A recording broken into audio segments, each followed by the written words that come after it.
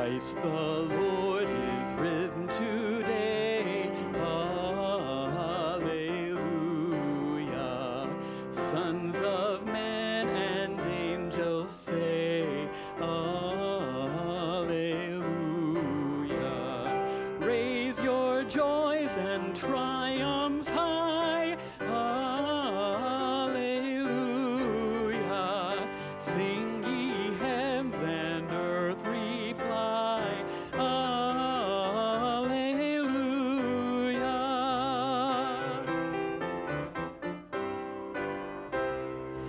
Lives again our glorious King. Hallelujah. Where old death is now thy sting. Hallelujah. Dying once he all does save.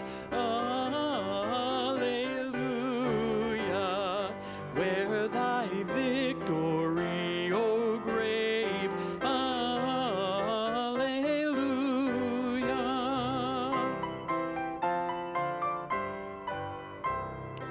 Love's redeeming work is done. Hallelujah. Fought the fight, the battle won. Hallelujah.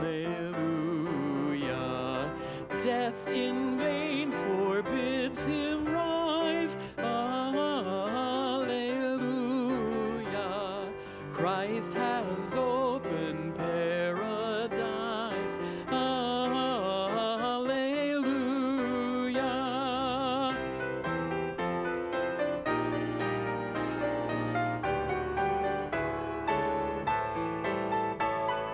Soar we now where Christ has led. Hallelujah. Following our exalted head. Hallelujah. Made like him we rise. Hallelujah. Ours the cross, the grave, the skies. Hallelujah. Hallelujah.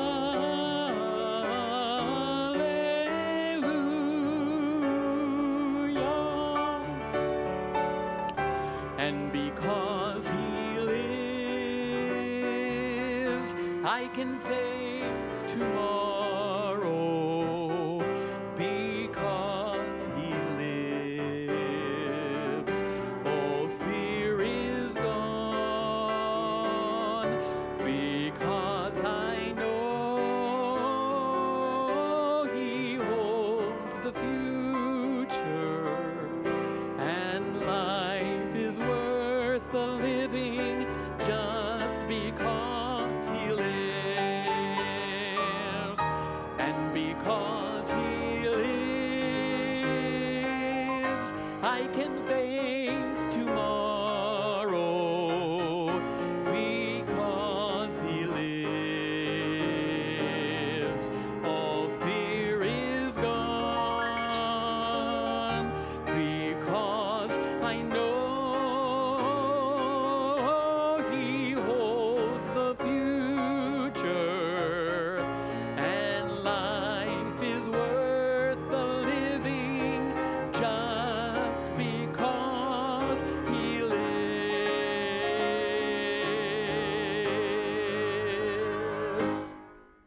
Amen. Well, good morning and welcome to Downtown Baptist Church, Orlando. We're excited that you're watching us through all the different means that you can. And today is Easter. It's the day Jesus rose from the grave, and it's the reason why we are here at Downtown Baptist, and so thankful that you're tuning in again. Some announcements to go over with you this morning. Our Annie Armstrong Easter offering, our goal is $6,000. We haven't been making a lot of mention about this just with everything going on, but you as church members, if we know that missions is key to you, It's important to me. It's important to our church and our state convention and national convention. So our goal is 6,000. So we're just going to continue to take up Annie Armstrong until we meet our goal. We're not going to shut it off just because it is Easter. So if you could just give faithfully to the Annie Armstrong Easter offering. Some other announcements, again, is how to view us, how to watch us. And so you can go to our church website at dbo.church. There you'll see several links. It has the information for the conference call, and you can call in by going to 425-436-6309. The PIN number is 749-474#, reference number 1. And if you do call in to the conference call, be sure to mute your phone as to not to have any type of feedback. You can also catch us on Facebook and also YouTube, but we really encourage you to watch us through our church website. There's many ways that you can give. You can go to our church website and give online directly, or you can go to the online community app, or you can do it the old-fashioned way by mailing it in. And you can mail it in to 120 East Pine Street, Orlando, Florida, 32801. Again, we are thankful that you are worshiping with us this Sunday morning. And also, don't forget that we have another way that you can worship, which is every weeknight, or not every weeknight, every Wednesday night at 7 o'clock, we're having our praise and prayer chat. And we want you to tune into that. That's through Facebook and Facebook only. And so that way we can at least as a church get together, communicate, lift up praise requests, prayer requests, and also just mention passages of Scripture. I will be the one facilitating that, and you have been really faithful in tuning into the praise and prayer chat every Wednesday at 7. So please tune into that. Also, the Right Now Media, if you haven't signed up for your free account, we encourage you to do so. You can go to our church website, follow the link to Right Now Media. And then we as a church, I'm encouraging everyone to do the study on the powerful names of Jesus. And so that is by Dr. Tony Evans. So go there, watch the videos, and I really do think that you will be blessed, especially in the days in which we're living, that we should not be living in fear or in a place of weakness, but living in a place of power and strength, because we serve a great God, and His name is Jesus Christ. Church family, thank you for worshiping with us this Sunday morning. And it is Easter. He is risen. He is risen indeed.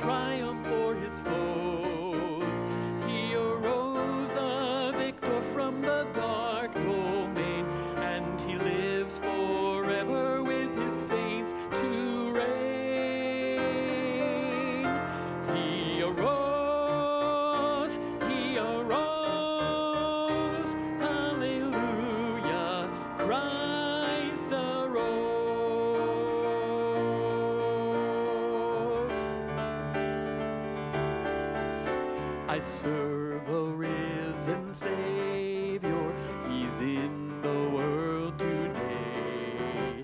I know that He is living, whatever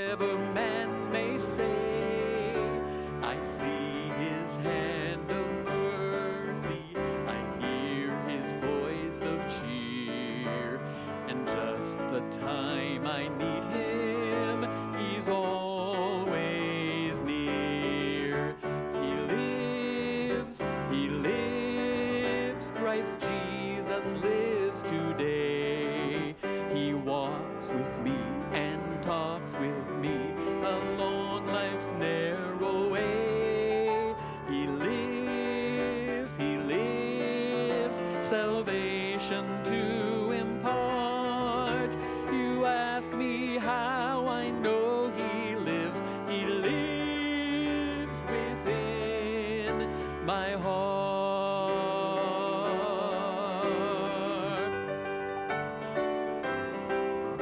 In all the world around me, I see his loving care.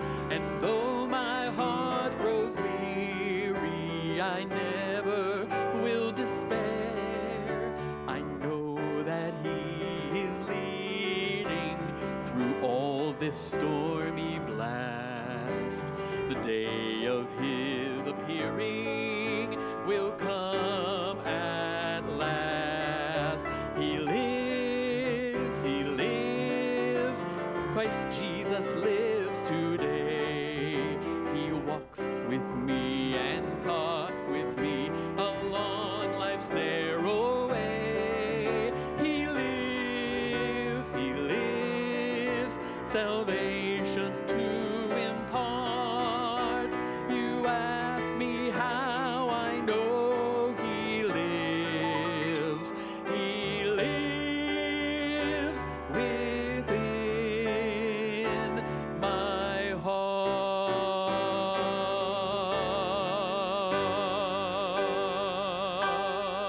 heart. Give him praise.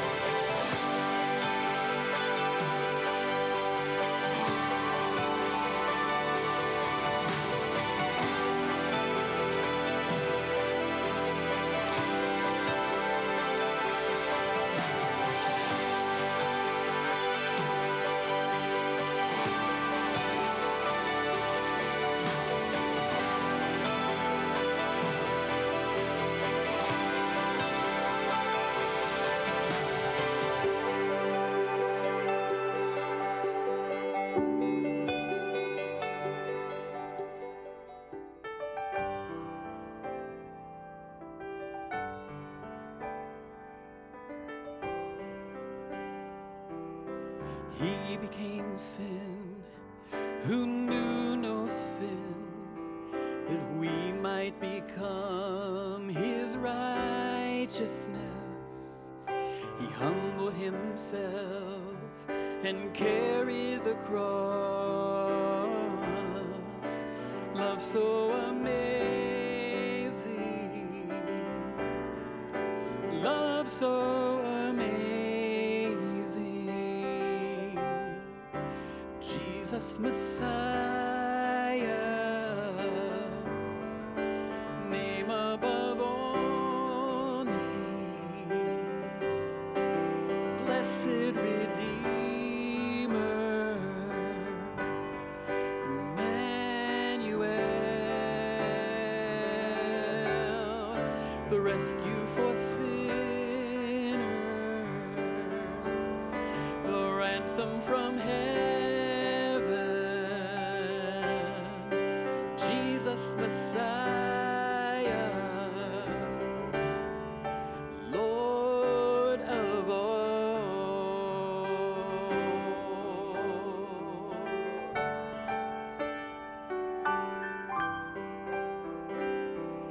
His body the bread, His blood the wine, broken and poured out for love.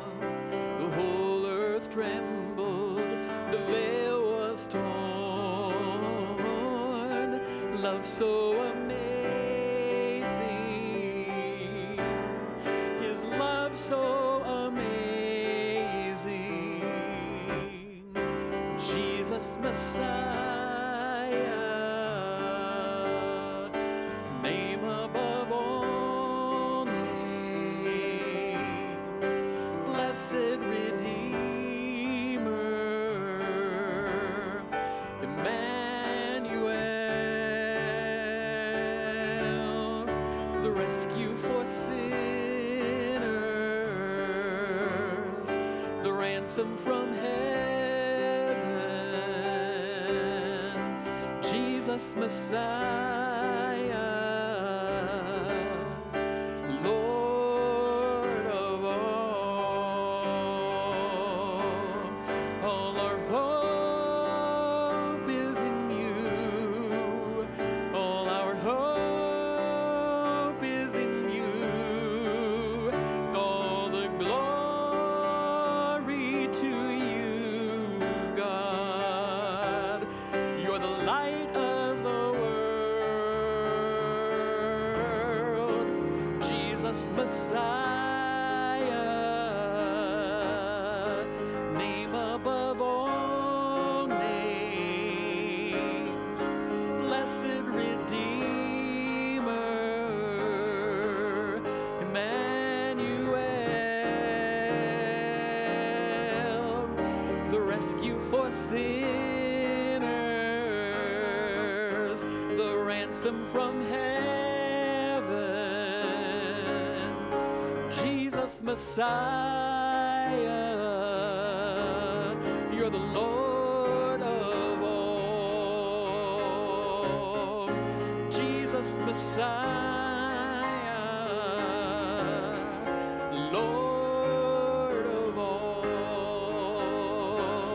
the Lord of all, the Lord of all.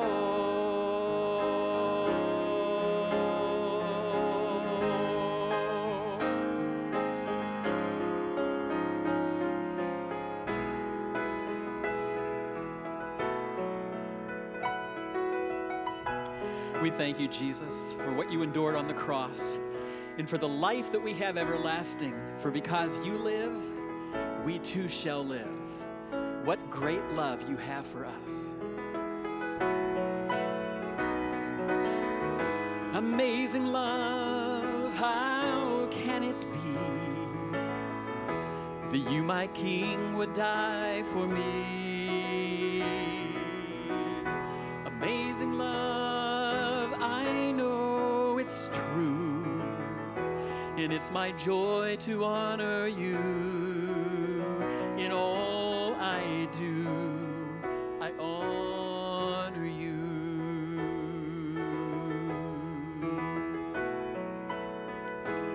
I am forgiven because you were forsaken.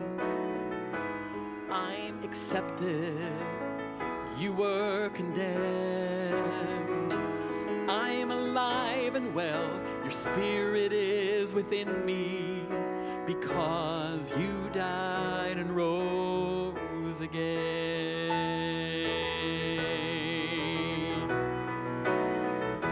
Amazing love, how can it be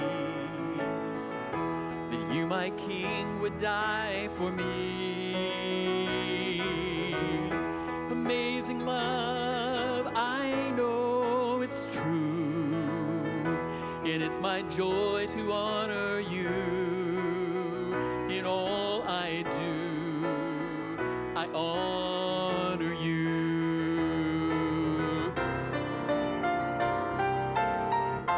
Amazing love, how can it be that you, my King, would die for me?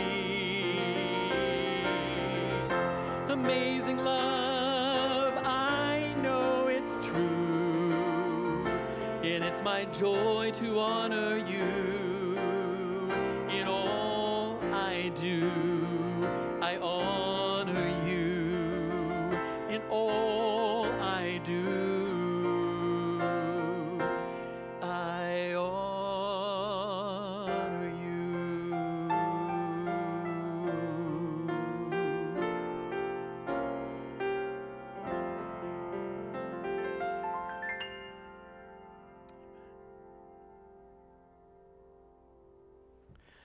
Again, and good morning for our Easter service. We're glad you're attending us on Facebook, YouTube, church website.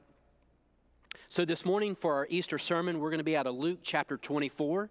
So if you have your copy of God's Word laying in your lap or near you, open it up to Luke chapter 24.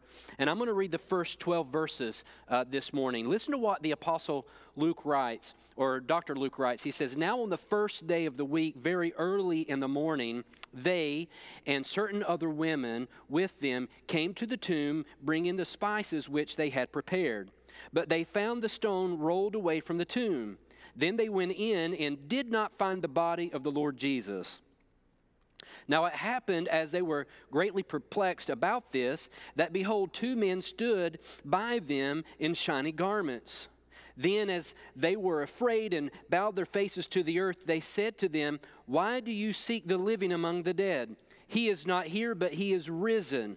Remember how he spoke to you when he was still in Galilee, saying, the Son of Man must be delivered into the hands of sinful men and be crucified, and the third day rise again.' They remembered his words, and then they returned from the tomb and told all these things to the 11 and to the rest.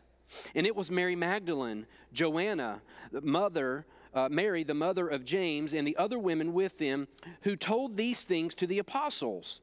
And their words seemed to be like idle tales, and they did not believe them. But Peter rose and ran to the tomb, and stooping down, he saw the linen clothes lying by themselves, and he departed, marveling at himself at what had happened." Father, we thank you today for these words, how they give us hope, how they give us promise. And Lord, we thank you that every time that we go to your word, it comforts us when we need comfort. It gives us strength when we need strength, but it gives us hope where there seems to be despair and discouragement. And so, Father, I pray on this Easter day, as we are dealing with the COVID-19 crisis, that we would not worry about the crisis, but that we would be more focused on Christ in the crisis, knowing that our future lies ahead and that we have a hope and a promise of tomorrow. Lord, I pray that your words today would just live in us anew and afresh like they never have before, and that we would leave wherever we are, and as we have to travel out into the world, that we would be your shining light to those around us. Lord, we thank you for the resurrection. It is because of that we're saved and that we're your children. And we ask and pray all these things in Jesus' name. Amen. As you consider the passage this morning, the title of the message is "The Truth from the Empty Tomb." The truth from the empty tomb. And there are three promises, three truths that the empty tomb gives us this morning. The first truth is this: the sepulcher is vacant. That there's no one in it. The tomb is empty. The sepulcher is vacant. Go back to verses 1 through 12. It says, "Now on the first day of the week, very early in the morning, they and certain other women with them came to the tomb, bringing the spices which they had prepared. But they found the stone rolled away from the tomb, and they went in and did not find the body of the Lord Jesus."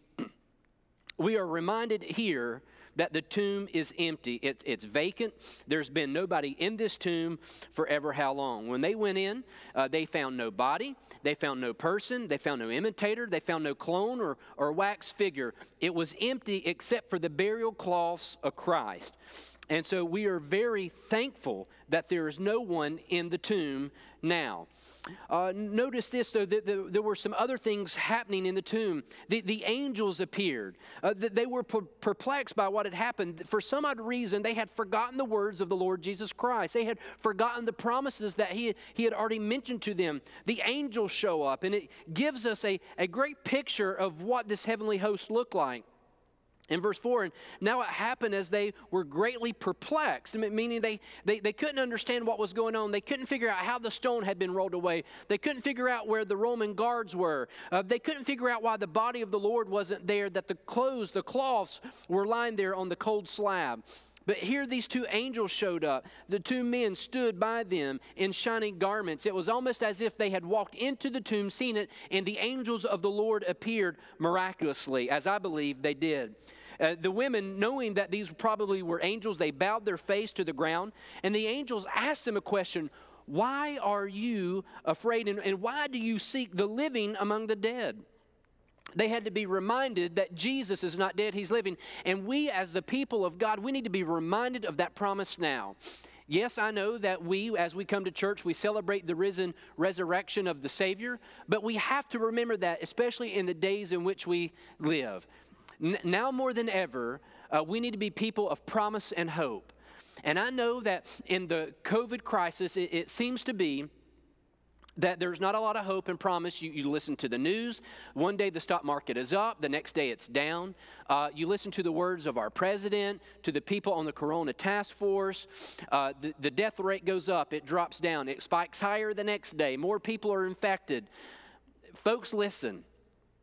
The promise of all this isn't that we're going to be past the COVID-19 crisis in hopefully the next couple weeks. The promise is that it's not going to be that we're going to be back at our jobs in the next several weeks. The promise of all of this is that we have a Savior. His name's Jesus Christ. He lives and reigns on heaven's throne, and really there's nothing that we should be worried about. And so that is the hope that we have of this promise. And so we need to remind ourselves of that each and every day. Jesus gave us his words. A matter of fact, Jesus is the Word. John 1:1 tells us that in the beginning was the Word, and the Word was with God, and the Word was God. The disciples here on this Easter morning, they had forgotten the words, and the angels have to tell these women about the words Jesus had already spoken to them, and they knew, but for some odd reason they had forgotten. The angels recounted the Lord, the Son of Man must be delivered into the hands of sinful men and be crucified and on the third day rise again. They had forgotten that. And we should never forget of the hope that Jesus has given to us. Not just the hope of the resurrection, but the hope that he is always with us. Jesus, when he ascended into heaven, he told the disciples that the Holy Spirit would come, who is his Spirit, the third person of the Trinity. And no matter what we go through or where we go, God is always with us. Going back to the Old Testament, Isaiah 55:11 tells us of the power of God's word. So my word shall be that goes forth from my mouth, and it shall not return to me void, but it shall accomplish what I please, and it shall prosper in the thing for which I sent it. Well, we know that God's word went forth, and the word came out of the tomb, but more than just on Easter morning, we can stand on the promises of God, knowing that the promises that he gave so many hundreds of years ago are still applicable to us today. They had an encounter with the Word, with the living Savior, and we need to do the same. Not only that, but listen, church family, worst case scenario, if we get sick and we die from whatever disease or illness, we're going to see Jesus face to face. Why? Because he is risen. The sepulcher is vacant. It's empty. That is our greatest hope that we have on this Easter and every Sunday, but not only just on every Sunday, but on every day of the week. That is our greatest hope and promise that we have. And remember, look what it says in verse 8. And they remembered his words. And we need to remember those words today. He is risen indeed. The tomb is empty. We need to remember that. And that our joy and hope doesn't come from the White House. It doesn't come from the schoolhouse, and it doesn't come from Capitol Hill, but it comes from the hill of Mount Calvary. The sepulcher is empty. But number two this morning, I want you to realize is that Satan is vanquished. The devil is defeated. Satan is vanquished. The enemy has been emptied of all his power, and we are very thankful of that. You see this in verses 36 through 42. Even though Satan is not mentioned in just those 8 verses, we really do see that the enemy has been emptied of his power, Satan is vanquished, and the devil is defeated. Listen to what Dr. Luke writes. Now, as they said these things, Jesus himself stood in the midst of them and said to them, "Peace to you." So this is already after the resurrection, already after the women had come back. Peter had gone to the tomb, and we know from John's account that John went to the tomb with Peter. Matter of fact, it was John who appeared, who peeked into the tomb, and he was of the disciples the first to believe. So now it's later on Resurrection Day, sometime probably in the afternoon, and they're in the upper room, they're sealed in, the windows are shut, the doors are bolted and barred, and no one is getting in nor out, and then all of a sudden Jesus appeared in the room, and he says, "Peace to you." But they were terrified and frightened and supposed they had seen a spirit. Verse 38, and then he said to them, "Why are you troubled, and why do doubts arise in your mind? Behold my hands and my feet, that it is I myself. Handle me and see, for a spirit does not have flesh and bones, as you see I have." And when he had said this, he showed them his hands and his feet. But while they still did not believe for joy and marveled, he said to them, "Have you any food here?" And so they gave him a piece of broiled fish and some honeycomb, and he took it and ate it in their presence. Here we see, even though Satan is not mentioned, we see that he has been vanquished, and here's where we see it. But before we get to that, church family, know this: do not have a spirit of fear during these days. Do not have a spirit of fear in these days. We should have a spirit of hope and of joy and of comfort and of courage and of strength. 2 Timothy 1:7, for God has not given us a spirit of fear, but of power and of love and of sound mind. That word fear there is not the word for phobia, but it is the word for retreat, for defeat, to recoil back from. He has not given us that type of fear, but of power and of love and a sound mind. John would later tell us in his epistles in 1 John 4:4, for you are of God little children and have overcome them, because he who is in you is greater than he who is in the world. So Satan has been vanquished, but here we see it on Easter morning. How do we see it on Easter morning? I believe we see it in verse 39. It says, "Behold my hands and my feet."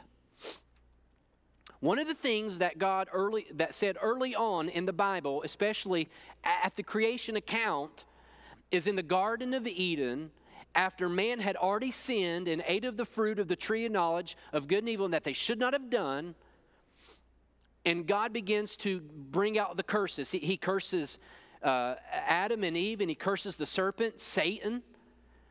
But in the curse that he gives to humanity, he gives a promise.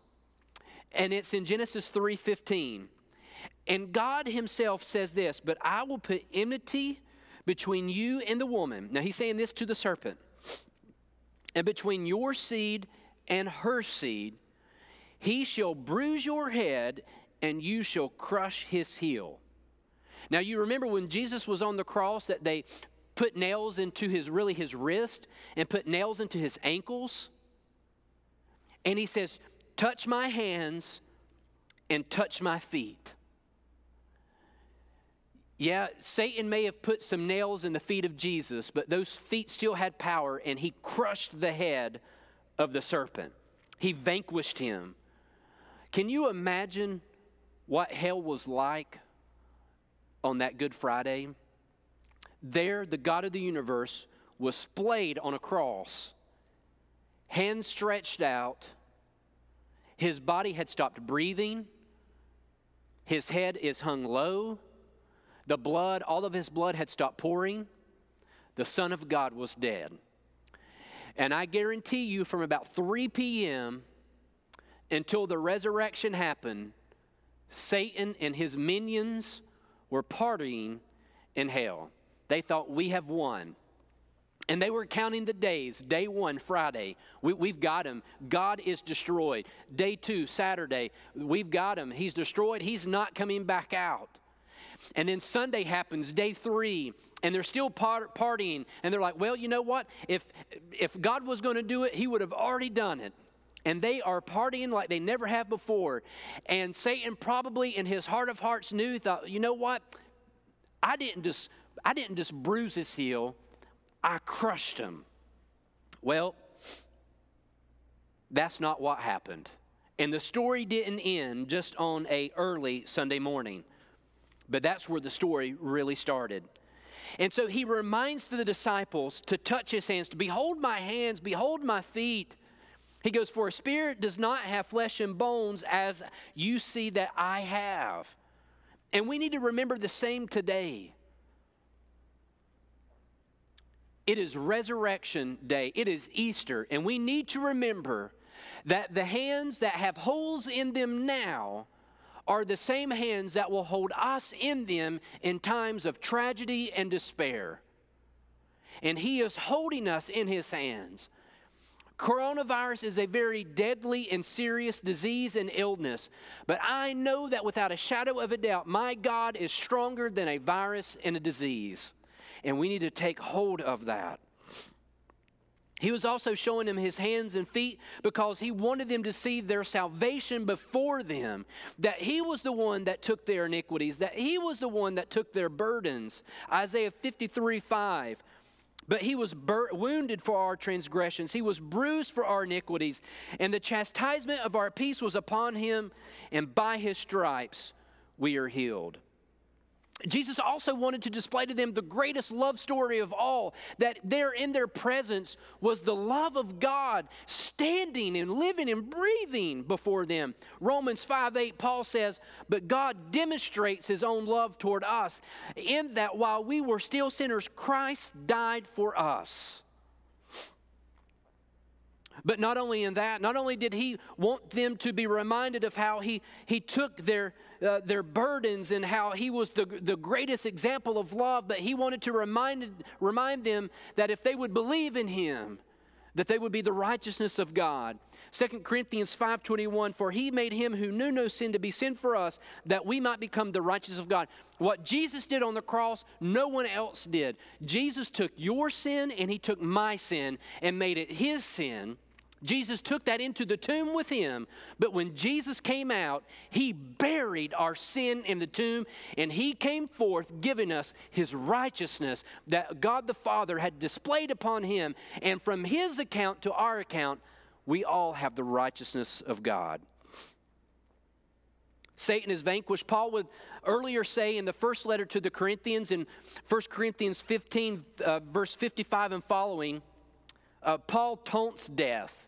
I love this passage. Oh, death, where is your sting?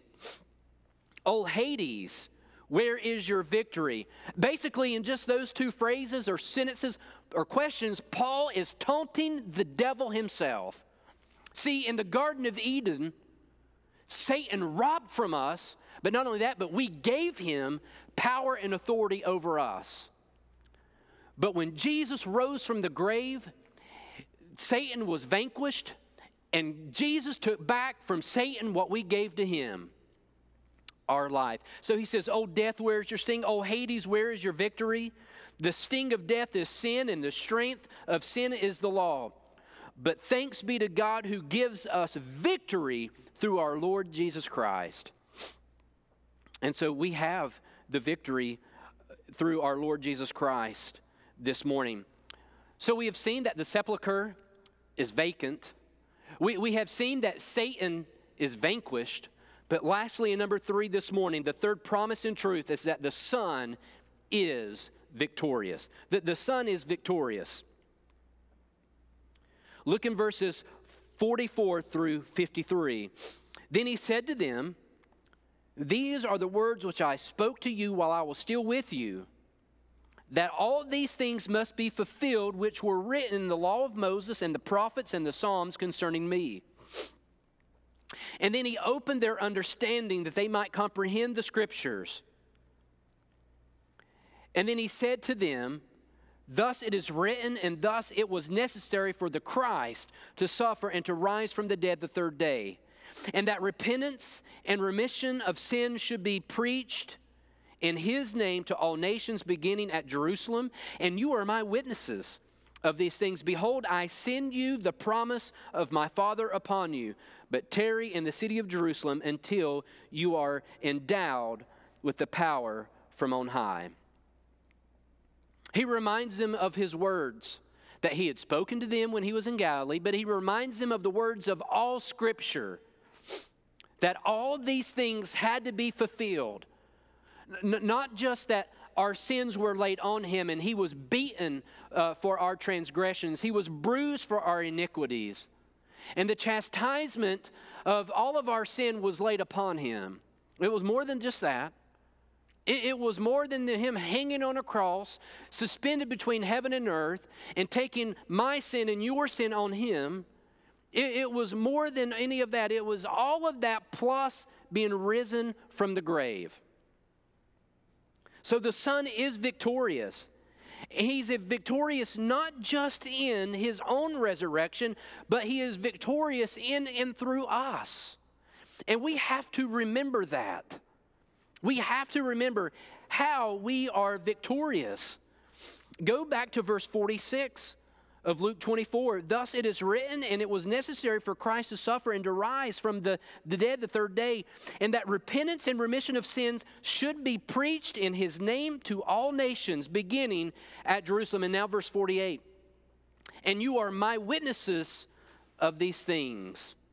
We have to remember that in these dark days, that we are the light of hope and the light of promise.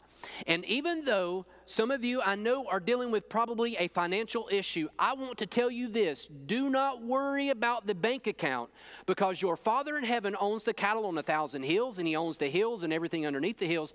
He will supply your needs. I've been there when I've had a financial crisis, not knowing where the next paycheck was going to come from, or not knowing how I was going to pay the next bill, but God came through.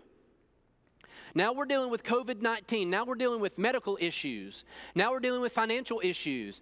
Some of you, maybe some of your family members have gotten this dreaded disease. But I want you to hold on to the promise that the Son is victorious and that he is going to get us through these things.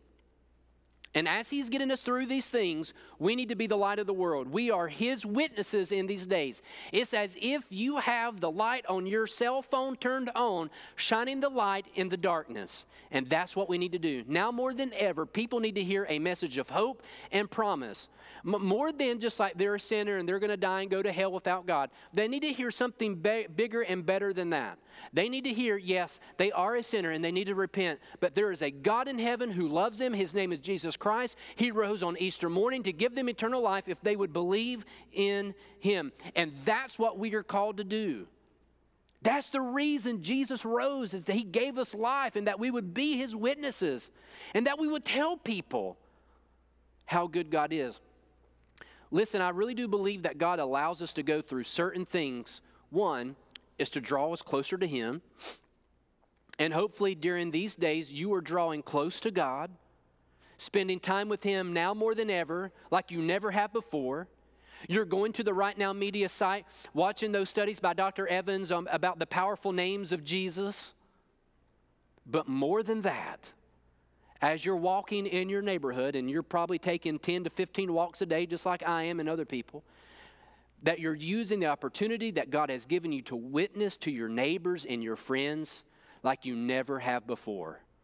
People need hope in these days.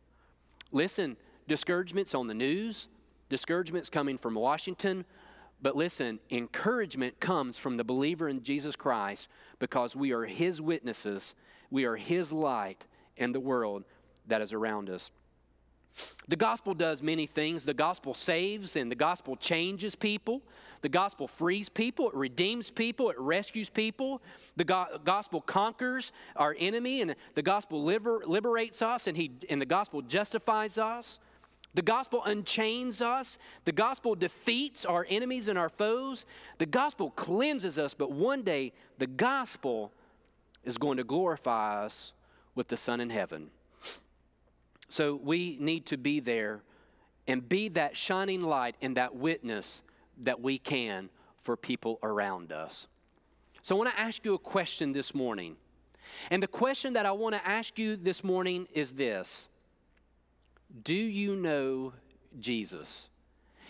And it's more than just having a head knowledge. Because many people today, they know of Jesus. They know that he was a great teacher, and they know that he was a healer. They know that Jesus did many things. They know that Jesus was a great apologist and that he could defend Scripture like no one else could. But when I ask you, do you know Jesus? Do you know him in your heart? Do you believe? See, Jesus came, and the reason the tomb is empty and Satan is vanquished and he's victorious wasn't just because some room in a hewn out piece of mountain and stone was left empty. It was more than that. Because Jesus desires to have a relationship with you. And so, do you know him as your Lord and as your Savior? And what better way to start the day, the week, but really the rest of your life than choosing Jesus Christ to be the Lord and Savior of your life? That's the reason we have Easter.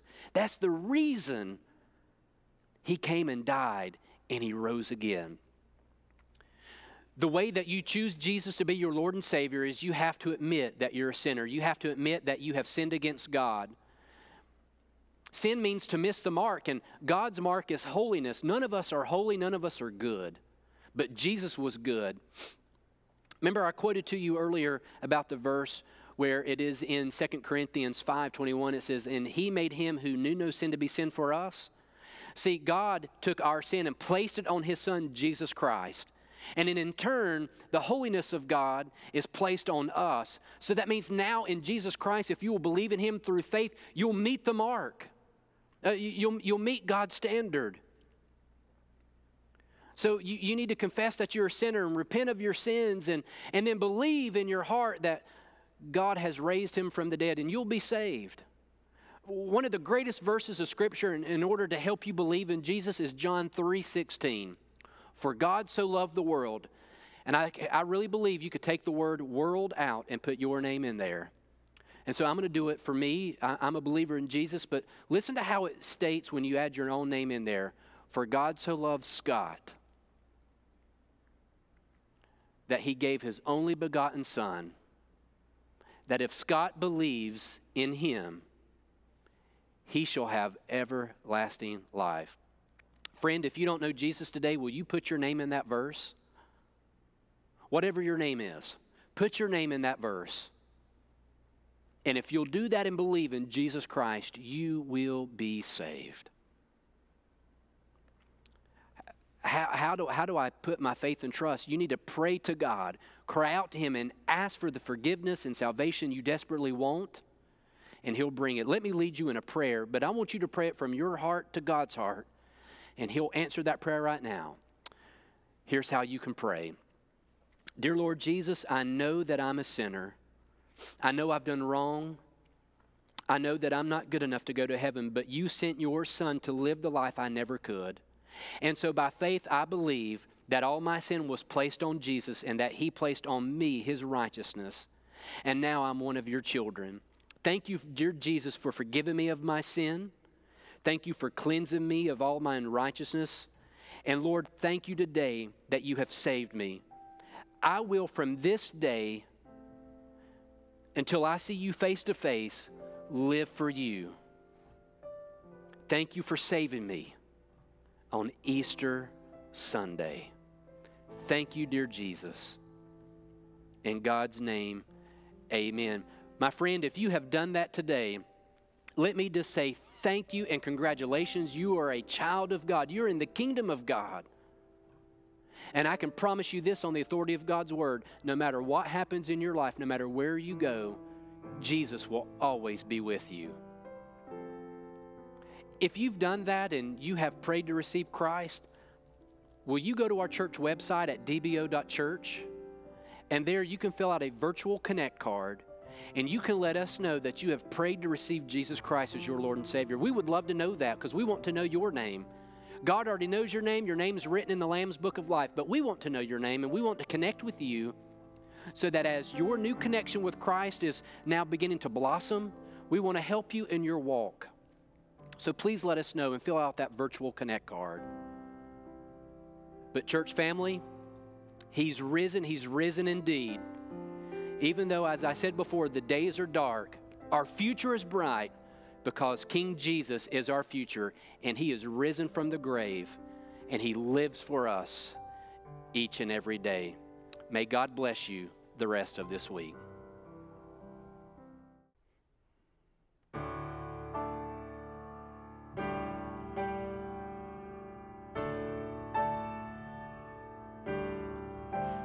Christ alone, my hope is found.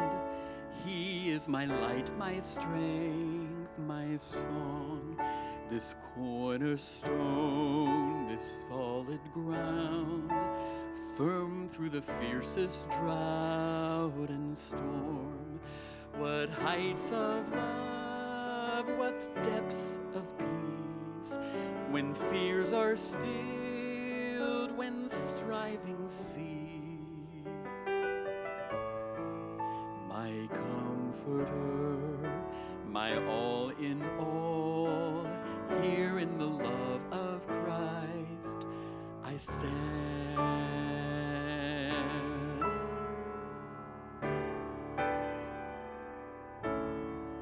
In Christ alone, who took on flesh, fullness of God in helpless babe, this gift of love and righteousness, scorned by the ones He came to save.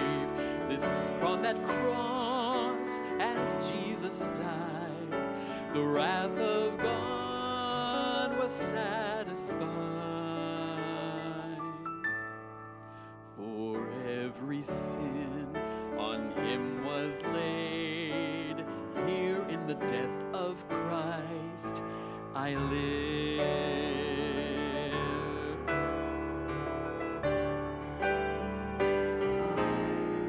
There in the ground His body lay, light of the world by darkness slain, then bursting forth in glorious day, up from the grave He rose again, and as He stands in victory, sin's curse has lost its grip on me,